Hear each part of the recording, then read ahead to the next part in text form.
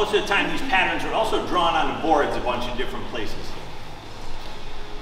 All of our bodies want to make these shapes. They're called the primary patterns for a reason. If we can't get into them, there's a strategic or a mechanical reason that that is not happening. Often a mobility reason, and we can even work on that. When we look at a hinge, pretty universally, a hinge is going to have your shins as flat as you can, your back as flat as you can. And when we say brace, what we're talking about is fat, not tall, and before we move, not during. So 3 things that we'll ask of you this weekend is anytime you're moving, your head is neutral, we're bracing before we're moving, and anytime we're squirrely or unstable, add pauses. Braced pauses, not breathing pauses. Pauses teach mechanics, pauses build strength. Bracing is what allows you to stay safe. Breathing is something else entirely. And it's interesting how mystified that can be. And some of them are excellent, of course. There are weekend courses on the difference between the two. But to distill them extremely simply, if you're making a fat, hard belly while you're keeping a good, strong posture, you're strong here, you're stable.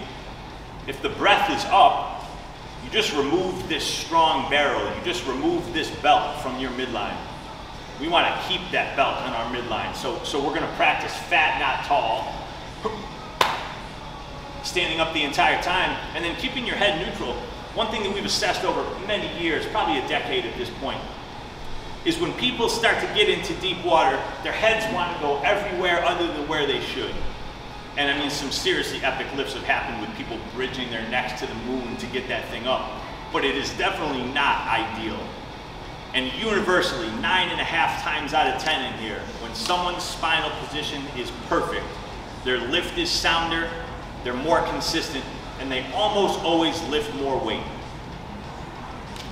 One thing I believe that contributes to that is when the lifts with the neck way up have happened, there's almost always something else going on.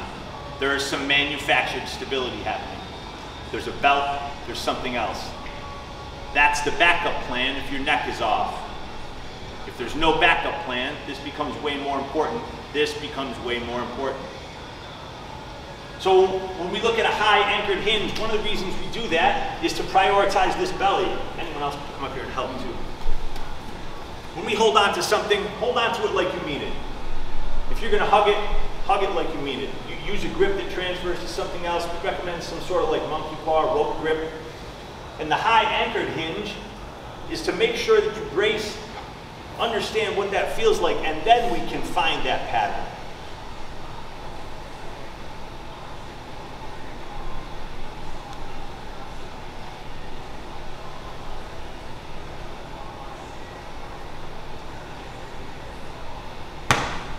That's almost always the first one that we go to because it teaches a lot. If you're not doing this and you have anything loaded up here, even if it's light, you're going to feel it. I'll show you exactly what will happen. We should identify that as fallible already because that's not even heavy and it's not even loaded. So you think about when it is heavy and it is loaded, if this isn't fat, the back isn't flat, we know that there's probably a hole in the boat. Out training it before we make it heavy is how we fix it. So for the high anchored hinge, let's grab a light medicine ball. We'll grab some of these things up here. Get a hold of that thing up high, close to your neck. Give it a good hard hug, and we're gonna practice making that shape. Shins are vertical, backs are flat, bellies are fat. So narrow yourself, so you got a rectangle. So a triangle is always gonna be harder to lift from and harder to grab your knees off from. Make a rectangle.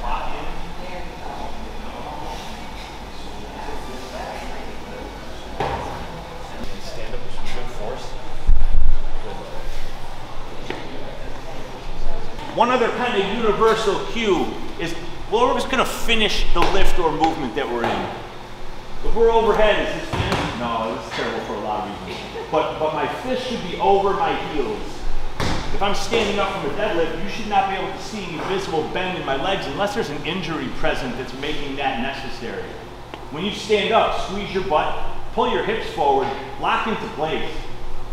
With 20 pounds, everything in a perfect line, you should feel like you could be able to hold that for 5 hours.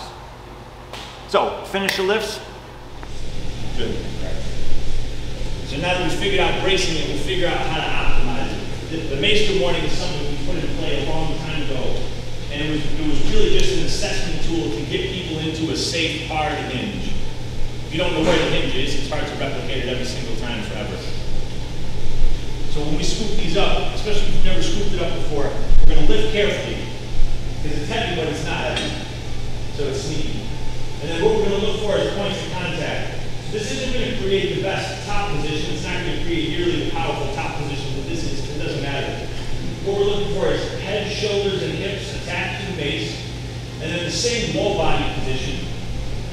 When I know that I've overhinged is when I either lose contact with this thing, or my knees have to travel so far forward that I'm now in a CrossFit hinge. So keep the shins as vertical as you possibly can. Keep the 3 points of contact. Make sure this thing's anchored to your head. I would consider this probably my lowest, safest hinge. This is still okay, this is still fine. I'm not going to get quite as much power out of it. That's as far as I would go without losing contact. And perform that same stand by pushing back, not standing up.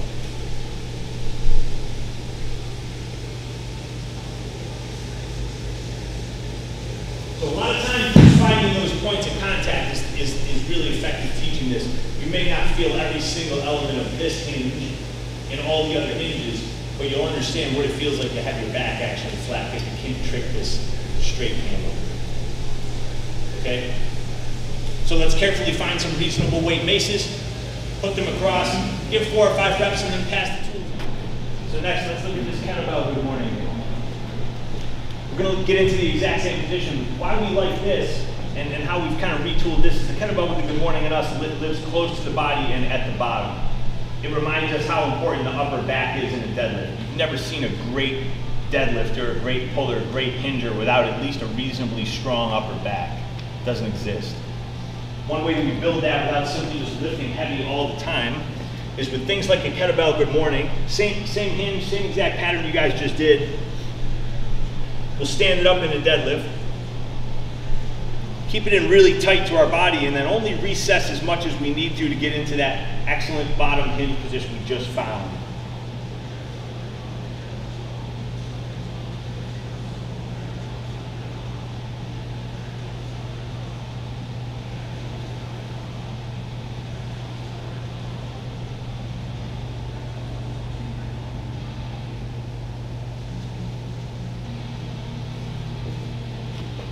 So we'll take a moment at the bottom and teach ourselves about bracing hard, stationary, and then we'll stand back up with some force. You're bending that handle into a frown. We'll probably say that a lot over the weekend. What that helps people do is just make sure the upper back is doing the work it needs to do. If you're just grabbing it, there's a pretty decent chance that if you have any type of imbalance from the front to the back, this is going to take right over. So when you grab a hold of this thing, bend it as hard as you possibly can the entire time. It also allows us to do more work with less. If you're over-engaging the tool, you're getting an awful lot accomplished in every single rep versus maybe taking 20 reps to do what you could do in 5 if they were full effort. So we're putting every single piece of effort into every single rep and then ultimately doing less, accomplishing more. Unless training to attrition is truly the sport that you're in, that's how training transfers to things besides training. Right? At least some had nods. Some not yet, that's okay. Okay, so find some kettlebells. Make your hands. Feel that tiny bit of round right there at the very bottom. Just find it. Oh, there's a spot. Yeah, so that's a change just a tiny bit. Yeah. Yeah. Yeah, there we go.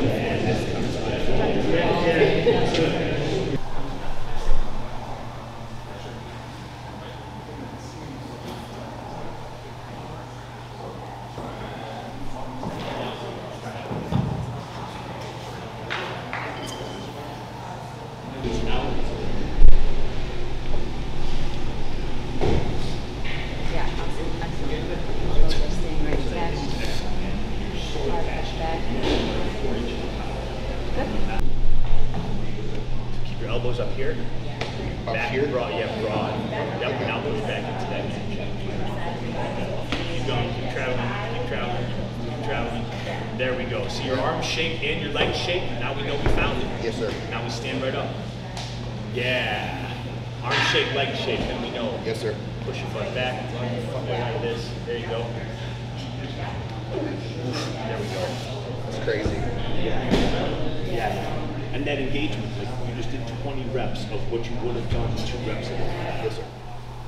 So when we look at actually deadlifting the kettlebell, the whole purpose is not to mirror the barbell in weight.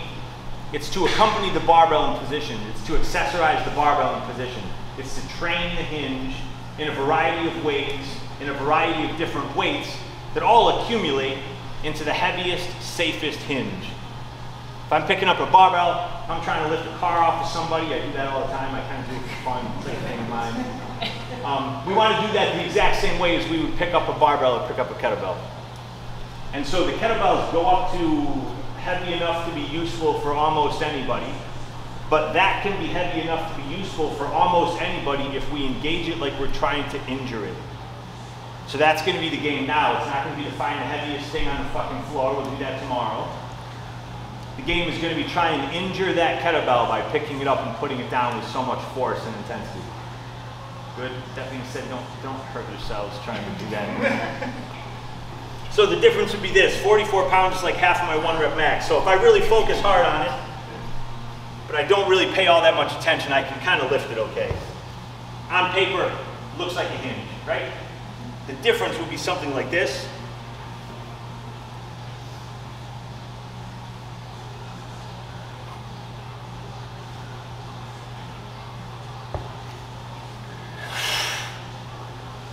Whereas I just made the exact same shape for the exact same reason with 10 times the intensity and actually got work out of a 44-pound weight. Good? So let's play the second game. 5 reps, maybe change weights once or twice. The game is not win the deadlift. The game is work on the hinge. Good? So we'll look at the kettlebell suitcase deadlift, then we'll look at the swing, and then we'll move on to the other level change. Suitcase deadlift is really easy for the kettlebells to win. Splitting 2 really unstable things in half makes them twice as unstable. So the suitcase deadlift is great to teach midline engagement. It's definitely great to teach upper back bracing. And it's great to teach bar patterning. If your hands come off your legs, the bar will also come off your legs. If your hands stay on your legs, then it very often will not. So when we're lifting from a suitcase, nothing changes from the primary hinge. That's really kind of the game where it makes it a valuable complement supplement. If someone has a real sticking point on lifting a bar, you get them to lift the suitcase heavy and properly, the bar just gets easier every single time they do it. So we engage these things the same way we would anything. Broaden the upper back, drive the knees out, fat belly, and then the hands stay attached to the legs.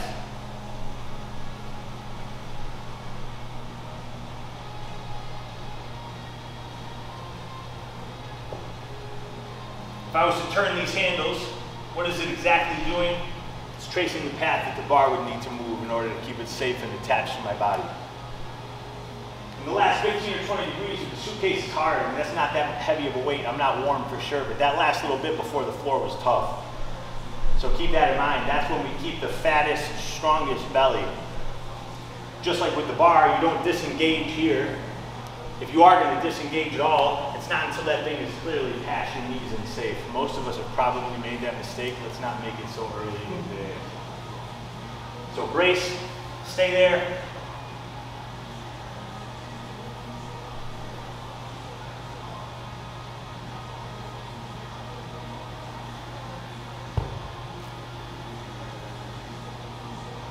Good.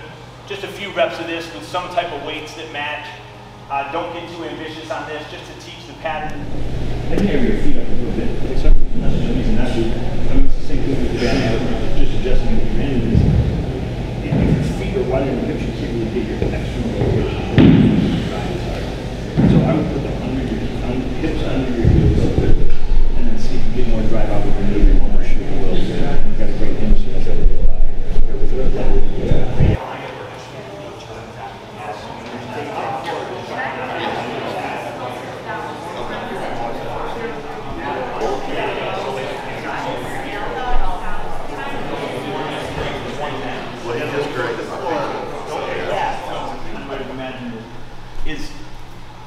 variable elimination strategy. If we're doing 9 things right and 1 thing poorly, it's often very sensible to just single out that 1 thing. Right now what I see everybody doing is moving their heads around a lot because there's an implement on each side, not simply one in the middle. Prioritize your head neutral. You're walking down the street, you break into a random Hinge. It stays exactly the same. Good? Okay, a couple more reps thinking about that.